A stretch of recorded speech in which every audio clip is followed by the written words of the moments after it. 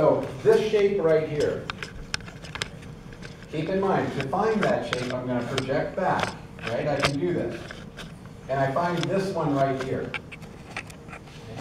Those relate top and bottom. So this shape is going to be this shape. Now in this, is it true size and shape, or is it inclined, or is it oblique?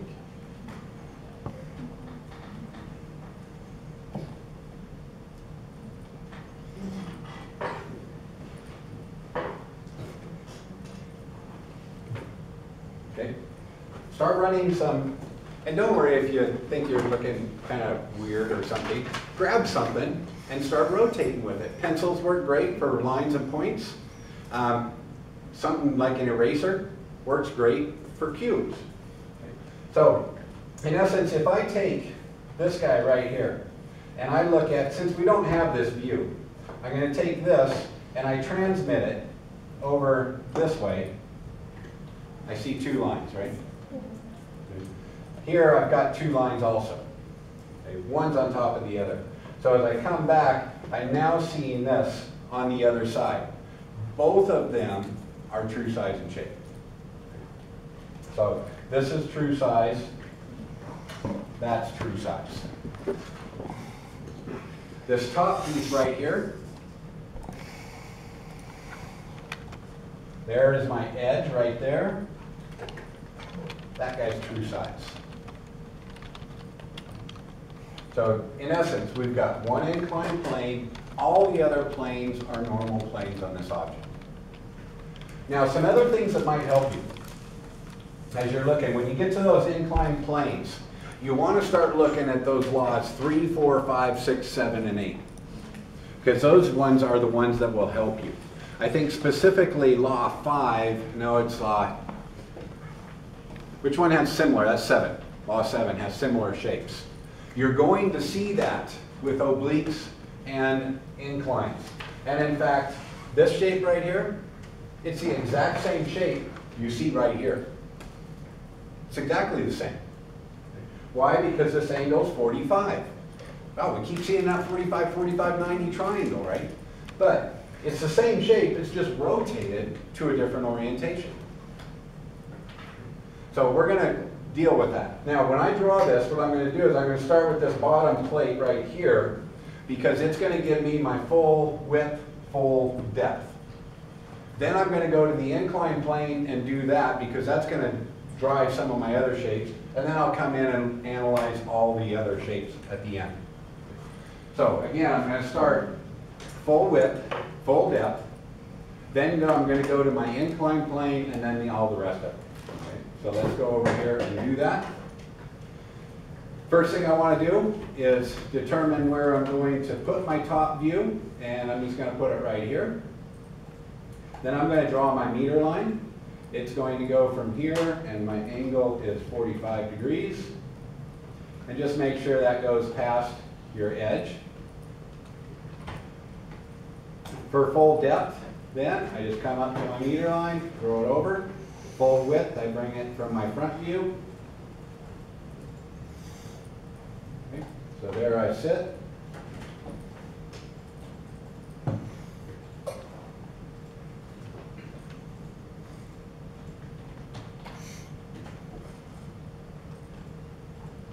Okay, there it is. Now, we're going to deal with the inclined plane here.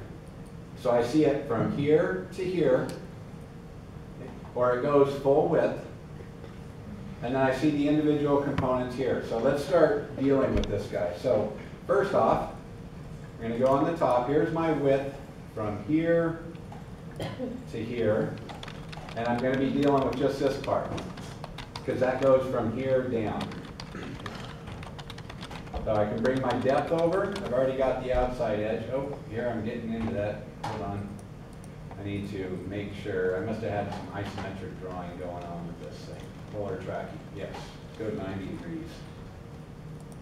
Okay. Line. Okay, so we need this one. Okay. So there it is. So it goes from here to here is that edge. So let me trim this up. I just need that portion right there.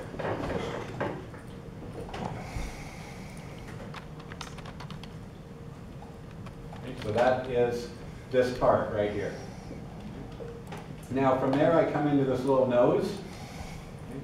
The nose is defined in the front view by this line right here and this line right here. Okay? So first thing I want to do is I want to bring width. There's my width of it. Then I'm going to bring my depth. My depth goes from here, which I've already got out here, it's that line, to here. I'll bring this line straight up and over. Now I can trim this up, so it's going to go right there. And then we kind of, again, keep yourself clean, folks. You're going to get a lot of lines in a hurry. Keep yourself clean. So that's my nose. And then we have this bottom part, which is coming on the same angle. Okay, so I'll just draw a line straight back and trim it up. So that's gone, that's gone, and we can finish line lengths. Okay. So there is that inclined plane in the top view. Now from there, what I then want to do is kind of finish it up. So this part right here is already all defined because that's this bottom piece. So it goes from here to here and full width. So from there, let's see, kind of confused all of a second. Yeah, from there to back to there. So that's this bottom piece right here. The only one I still need to deal with is this guy right here. So as it comes across. And that one goes, keep in mind that it is shown from here up, this edge. So again, the depth of it will go from here to here. You see on the top of this. So again, I'll bring that up all the way across, and it runs from here to here. Okay, so it's that little segment right there that I see. And let me just trim this guy up. And I need to fix that. That goes to that end point. Okay, and that's that flat piece that sits right on the top here that you see right here. And that's an end result. I think the rest of it is done. Okay, now again, you're looking at it, you see true size, foreshortened.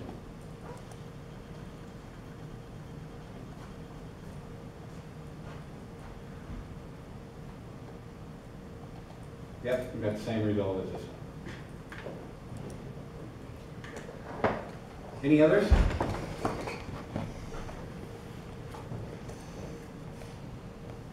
Okay. All right, with that said, G4.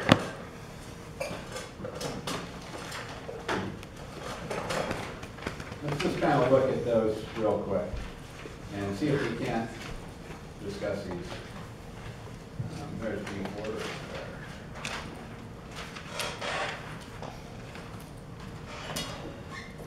Okay, so here you're doing some different ones. Number 19. I just want to discuss these real quick while we've got them out.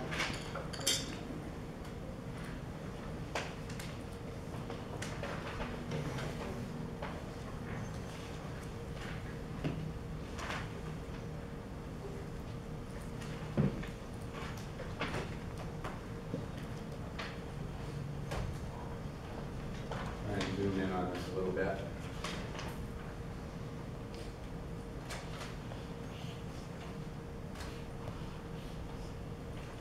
Okay. Let's see if we can't take 19 and see if we can't predict a little bit about how it's going to look. First thing you want to do is try and identify your shapes and your planes. Do you see anything that stands out at you that's kind of weird? This guy right here, see that slanted line? Okay, those should pop and say, oh, I got an incline or an oblique. Okay, since I see this as an edge, it's going to be an incline. And so what that means is that this surface over here, this is foreshortened. So you're going to be dealing with an inclined plane on this. It is a little bit tricky, but don't make it trickier than it has to be. And this hidden line kind of throws a little wrinkle at you. That's this little shelf that's been cut in here. Now, what's this plane? Is it true size? Yeah. Okay. Yeah, this one's true size. Why? Because I see it here, there's the edge. Okay. And again, you can grab those things and start turning them and see. Okay, you know, this edge right here is this edge. The one I can't see that's in the back is that edge, and you see it when you turn. So again, we've got that prism that's got 4 lines and half of them are buried on you, and you have to understand they're there. Is this a true size shape? Mm-hmm. Yep. How do you know that, Mary? So you got the Same thing, you turn it, you got the edge over there. Yeah, edge view, right? So you see that? What about these two? They're true size, true size. Therefore, this guy. There's the edge, true size. This one we already talked about, that's true size. So I would go through this exercise. You know what you're looking at, right? All normals, 1 incline. Then we can go ahead and project that. Again, incline, do you think you're going to see a shape pretty similar to this in the top view? Yeah, it's going to look real similar. Maybe that will help you do that. What's the next one? Before we leave this, any questions or thoughts on it? Okay, next one's 23.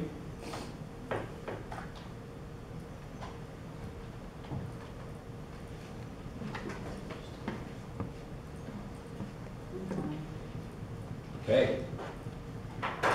We got an incline. Right there. What does that mean on this?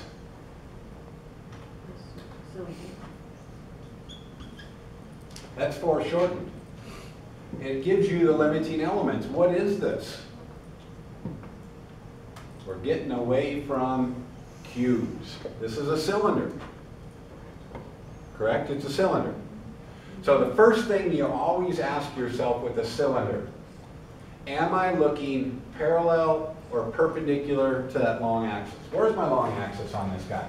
It's right here, right? This is a truncated cylinder. What angle is it? It's 45. It's going from box to box. Those are square boxes. This is a 45-degree cut. What's this shape going to be? It's going to be a circle. Even though that is truncated, in the front view, you are looking parallel to the long axis. It will always be a circle. Now, when I go to the top view up here, that's like I'm looking that way. I'm looking perpendicular to the long axis, but my cut is 45. Tell you what, folks, you're getting a circle up here. Aren't you?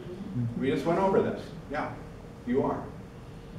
Okay, from there, all you need to do is then track these cuts. And this is a true size cut, right? I've got an edge view and an edge view. So this shape's going to be true size up here. This one, same thing. I'm going to see a true size shape because I've got edge. Let's see, yeah, edge, that's that edge. I've got a little hidden line down here that lines up with that. That's edge, edge. That's true size, that's true size, that's true size. This other hidden line is this one. You see an edge in both of them. You're going to see planes or face views of those up here.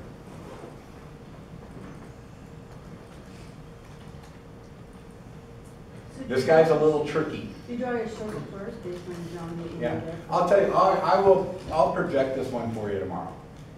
Okay? But I want you to mess with it first yourself, and maybe you'll get here, maybe you won't.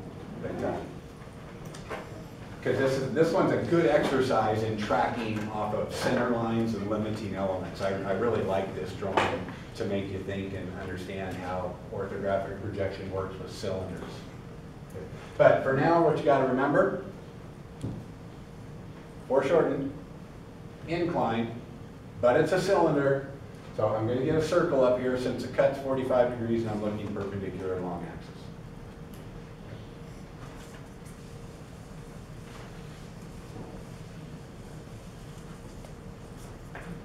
Next one. Any questions on this before we leave it? Next one's 28.